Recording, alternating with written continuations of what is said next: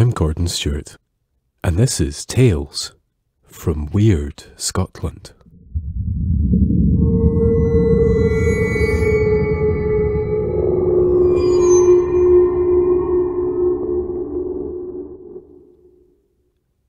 The stories told in Tales from Wyrd, Scotland relate to the supernatural and may detail dark and distressing events. For this reason, the podcasts are not recommended for listeners who may find such content upsetting. Shoes for Black Donald.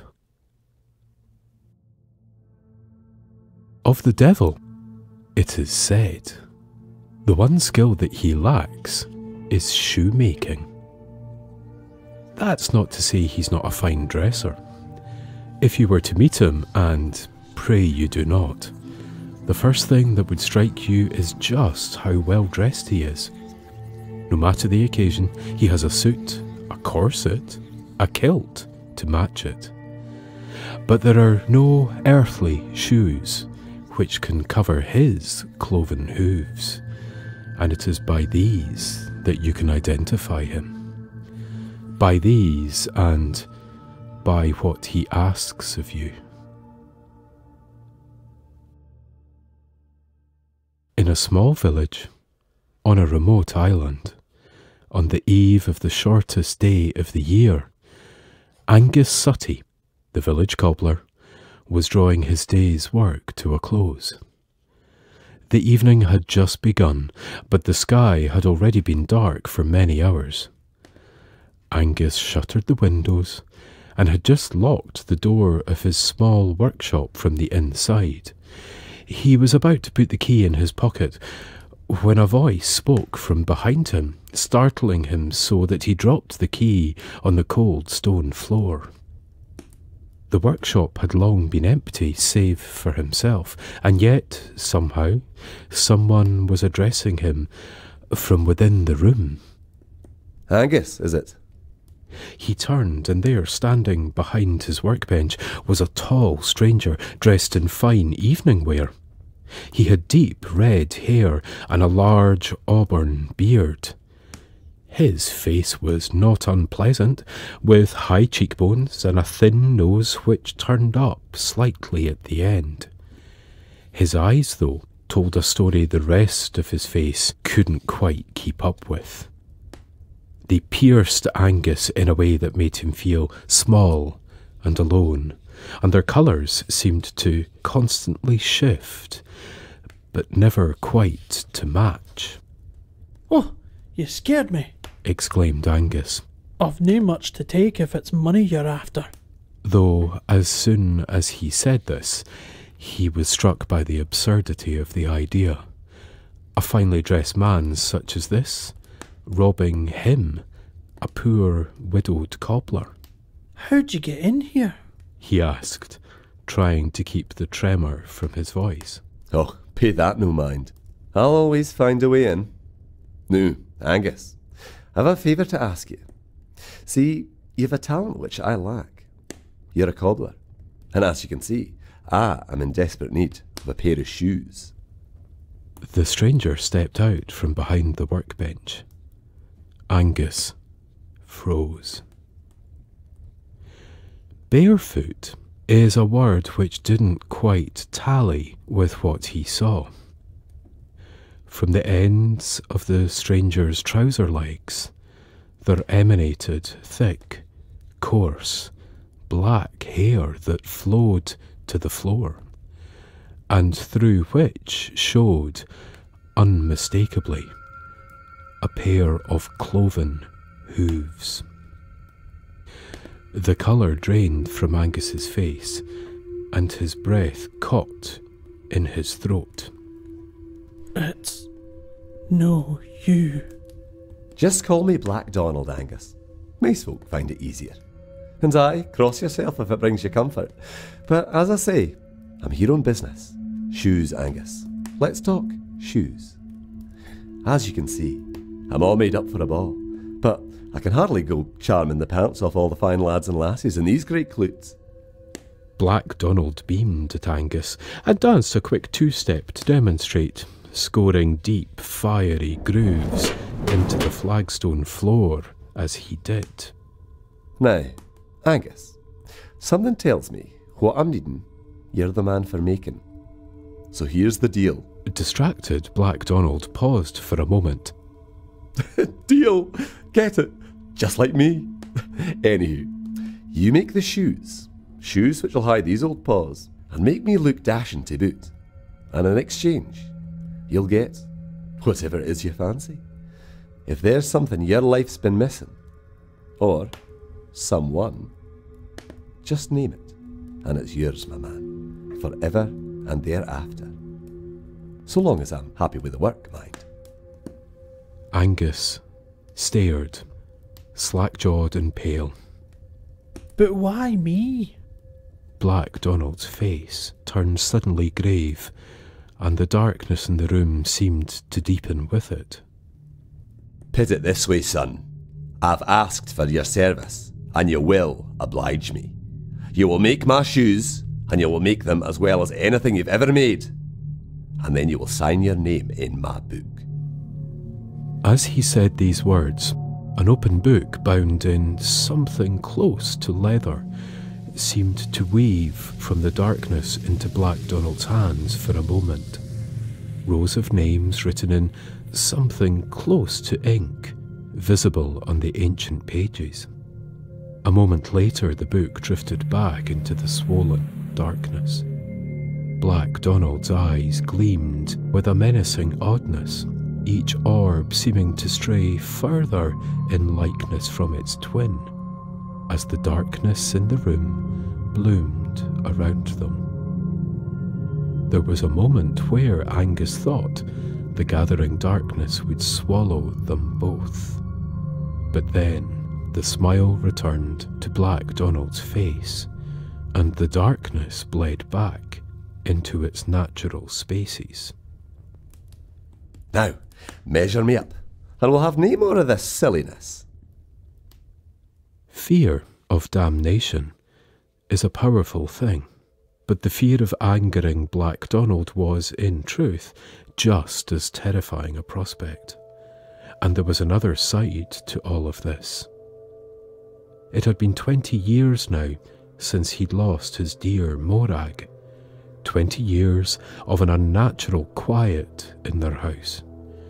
20 years of uncomfortable glances from friend and neighbour, of speculation and rumour about who had really been to blame for the accident. And here, almost beyond belief, was a chance to change that terrible day, to reclaim those wasted years spent in the cold absence of the one he loved most. There was, of course, the matter of signing his name in that dreadful book, and all that would entail. But the agony, the guilt, the aching loneliness. How many thousands of days had Angus wished he could prevent the unpreventable and have his Morag back? All of them. Every single day since she passed. What had life been since that day but hell itself?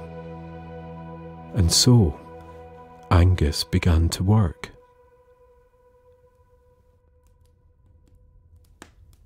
He'd spent his whole working life making shoes for every different size and shape of foot, but at the end of the day they had all been feet. Here he was having to improvise. His hands shook as he measured the great black hooves, and he shuddered when he accidentally brushed the coarse hair of Black Donald's legs. Mercifully, the professional part of his brain soon took over, and in some small way he actually found himself enjoying the challenge, although that did not stop his stomach twisting into knots whenever he had to lean in close and breathe in the unmistakable smell of soot and sulphur. Before too long, Angus had all the notes and measurements he would need, and had even produced several sketches which Black Donald, wide-eyed, approved of heartily. Great stuff, my man. Just great. I knew you were the man for me. Now, I've got to scram. Lots of things on the boil, but I'll be back for these the morrow night, at the darkest hour. I've an engagement, you see, for which I'm very keen to be both suited and booted, if you catch my meaning. Anywho, I'm sure that'll be plenty o' time. And once I've got my boots, you shall get your wish. Nae need to say your name, it's written on your face like a storm on a wheat field. With that, Black Donald stepped away from the workbench and, winking, chuckled, Dinna worry, I'll see mysel out. And just like that, Angus was alone. Silence and the task ahead closed in around him. He worked long into the night, and finally, when the first shoe had taken shape, he sat back and looked at it properly for the first time. The object disgusted him. On paper, it had been enough removed from reality that he could think about it in the abstract, but once it had form, the obscenity of the thing, the negative space it enclosed, and the thought of what would fill that space burned the back of his throat with bile. He could work no more tonight. His back ached, and his eyes stung with tiredness. The boot's vile twin would have to wait till tomorrow. Angus rose from the workbench and headed through the door that adjoined his shop with his cottage. He collapsed on his bed and fell almost at once into a deep and exhausted sleep. He often dreamed of Morag. Sometimes it was visions of the accident, the look in her face, the light fading from her eyes. And sometimes it was just of her, her smell, her embrace, the ring of her voice in his ears, her breath on his cheek. This was one such night. He felt her fold around him gently, felt her stroke his aching shoulders. She sighed. Aye, you always were a fool, Angus. I just want you back, to be forgiven.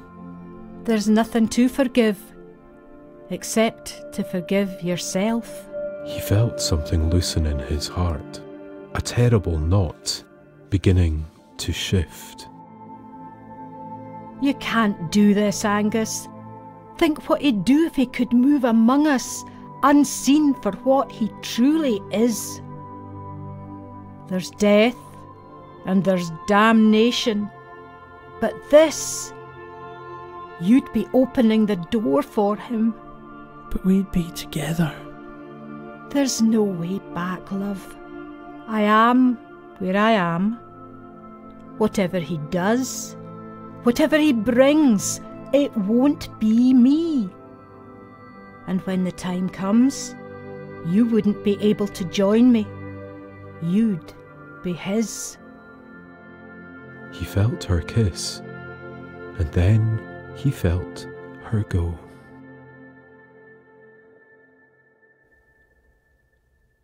When Angus woke, the dim winter light showing through the crack in the curtain told of late morning. He'd usually have risen hours earlier, but last night's exertions had taken their toll. He sat up and peered from the small window, looking out at the weak sun filtering over the bare fields around the village.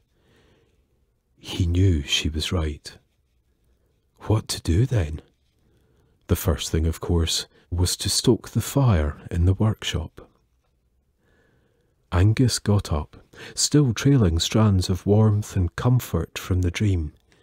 He went back through to the workshop And it was still there. The boot. His stomach lurched at the sight of it. He built the fire using his sketches and notes to catch the kindling, and then he set about undoing what he had done the night before.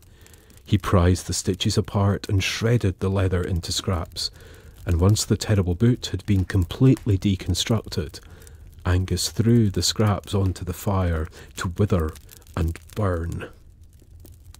For a time he just sat watching the leather scorch and squirm. He spoke to the dying fire. If this was your last day, what would you do with it? What would you want to see? He would visit Morag's grave, he decided, and then he would make the trip to visit his mother's old croft on the north of the island, the place he'd been born. It was years since he'd been up there. He'd spend the longest night there, and hope Black Donald wouldn't find him. Slim chance of that, he thought, but at the very least he could end his journey where he started it, as his mother had done also. There was some comfort in that thought. Angus left his cottage, locking the door behind him. The wind whistled cold around the low houses of the village, unwelcome, but not unbearable. He took the road which led to the kirkyard, winding past open fields, out onto a squat hill overlooking the sea. Her headstone stood in the lee of the kirkyard wall, out of the worst of the wind. He touched the smooth stone and sighed. You're right, of course. Always were. I guess I'll see you soon, love. He left soon after and continued down the hill and along the coast road. The village was soon lost behind him. As he walked, Angus felt as though he was seeing much of the land around him for the first time, even though he'd known it his whole life. It's easy, he thought, to know something so well that you almost stop seeing it entirely. That struck him as a great pity. All around him, the sea, the land, the wild air had the feeling of becoming fleeting. Almost as if he closed his eyes, they would disappear entirely. But with a pang of longing so desperate that it almost made him sob, he realised that it was he that was fleeting.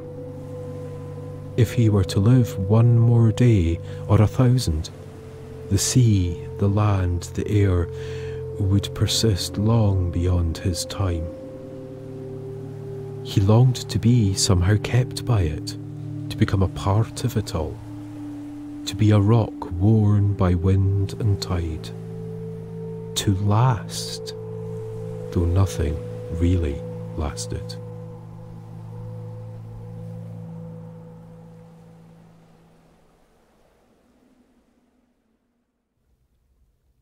It was well into the afternoon by the time Angus arrived at his mother's old cottage. She had lived here and farmed the land until she could no longer sustain it. Although the house had stayed in the family when she died, no one else had taken it on, and so it had fallen into disrepair, as was becoming increasingly common on the island. The population slowly dwindling as more young folk moved to the mainland looking for work, and the older generations slowly expired. The wind and rain had had their way with the place, but it still stood, decrepit yet defiant, as she had been in her final years. It was a long, squat stone building with a mouldering thatch roof, which time and weather had worked hard to weaken.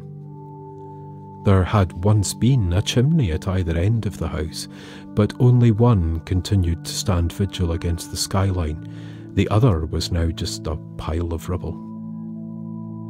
A little way off from the house, a deep stone well stood grim and silent. The land around the house had been slowly invaded by gorse and wild grasses, or reclaimed by them, he thought, as he pushed against the solitary door and the accumulation of sand that had built up inside the doorway. Inside the house, Angus saw that the elements had continued their reclamation. Seaweed and other organic debris strewn the floor, and what scant furniture there was had been overturned by inquisitive winds. It took him an hour or so to make the place habitable, if not homely. Of the 2 chairs in the house, one was still sturdy enough to support his weight. The other he turned into kindling. He found that not only was the remaining chimney intact, but, incredibly, it was unblocked too. So he started a small fire and continued to clean the house. The longer he spent pushing back nature's incursions, the guiltier he felt about having allowed this place to go to seed.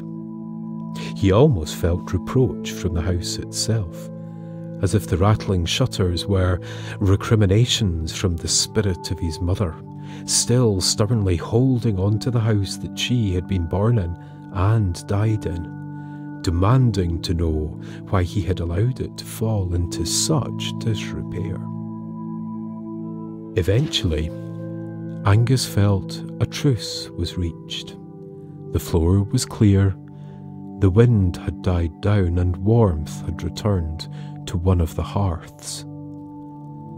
He felt grudging acceptance from the house, and so he dared sit for a while, having paid his tribute to the place. Tired from his efforts, he drew up the remaining chair near the fire. He had not intended to fall asleep. In a way, it had been a nice thing. He felt warm and cosy, and had drifted off in a stream of memories of the years he spent there.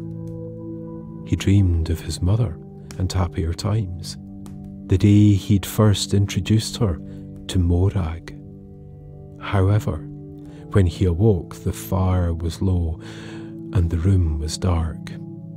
He winced in regret, suddenly wishing that he'd made a better effort at running, or even just finished making those damned shoes.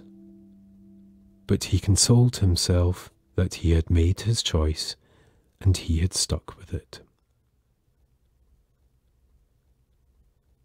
Angus rose and crossed the room to the door, thinking of looking for some driftwood with which to stoke the fire. Going somewhere, are we? Black Donald spoke from the chair by the fire, as if he had sat there the whole evening. Terror dripped down Angus's spine and rooted him to the spot. You know, Angus, it's a funny thing. I've stopped by your wee shop a minute ago, and it was empty as a church on the finest day of summer. Where's that Angus got to? I says to myself. And mare's the point, where's my boots? Angus could only make out Black Donald's silhouette.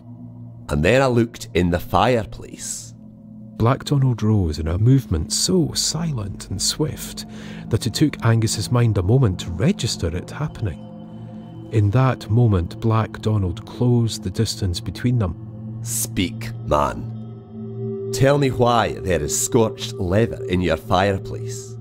Tell me why I find you here, cowering in this crumbling hovel. Did you really think you could get away from me? Black Donald radiated malice. Each breath he took seemed to suck all warmth from the air, and each exhalation was like a blast of furnace heat on his face. Suddenly Black Donald's rage subsided. His voice was almost forlorn when he spoke. You've cheated me, Angus. Cheated me of my boots and cheated me of your name in my book. He stepped back from Angus and looked at him, his eyes shifting and dancing in the ember light. I'll no be left empty-handed. If I can't have your soul, your skin will do just fine. But as I'm a sporting man, I'll give you One final roll of the dice, as it were. The darkness in the room deepened, as it had done the previous evening in his workshop. Black Donald's figure grew and twisted, mesmerising Angus like some snake preparing to devour him. In a voice as old and vast as the shores of Tartarus, Black Donald intoned, "The fire is low and the well is deep. The thing you choose is the thing you'll keep." As he spoke these words, one of Black Donald's eyes smouldered like a burning ember, while the other glinted cold and dark like the moon on the sea. In each eye, Angus saw his fates unfold. "Hell with this!" shouted Angus, making a desperate rush for the door. He expected the darkness gathered around them to wrap him in inky bonds and smother him in an instant, but it did not. He made it past the door of the house and out onto the freezing midwinter air. For a moment, Angus thought he was free. Hell with this indeed. Leave the choice to me and I shall gladly choose. Both it is. Something stirred in the fireplace. Embers shifted, then were thrown across the room as great burning chains flew from the hearth. They scorched the floor as they snaked across it with tremendous speed and shot out of the house, lighting on fire everything they touched as they did.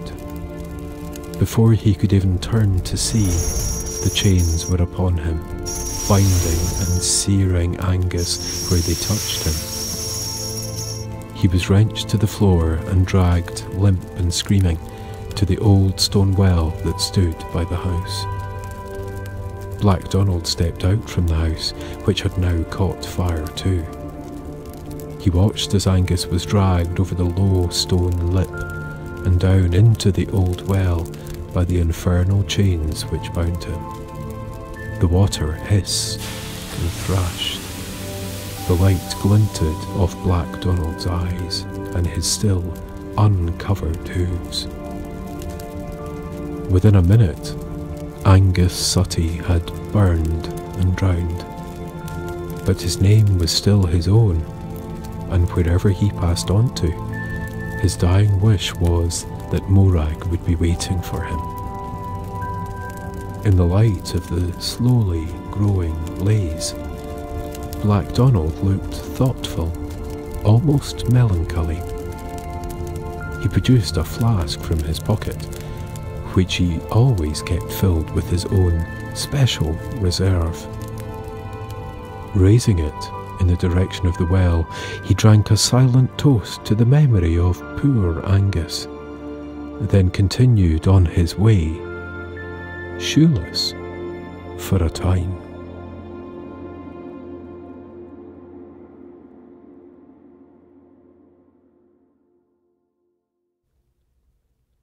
That was Shoes for Black Donald, a tale written by me, Nick Cole Hamilton. The tale was told by Gordon Stewart and featured Donald Cowan as Black Donald, Barbara Buchanan as Morag, and me as poor old Angus. This episode was recorded, produced and radiophonically designed by me, Nick Cole Hamilton, with script help from Sylvia Gomez-Benitez, Saran Walker and Robert Swift. This is the second of our Dark Tales for the Dark season. We hope you've been enjoying this new and slightly different format. We have some more interesting and different things lined up for the new year, but we'll also be returning to our more regular format in due course. If you're interested in what we're doing, or you're just keen for more weirdness, why not follow us on Twitter? We are @TalesWyrd, Wyrd spelled W-Y-R-D. All that remains is to wish you a very fine solstice. Stay warm, stay weird, and stay safe. And when the time comes, lang may your lum reek. This is a You Better Run Media production. Join us again soon for more tales from Wyrd Scotland.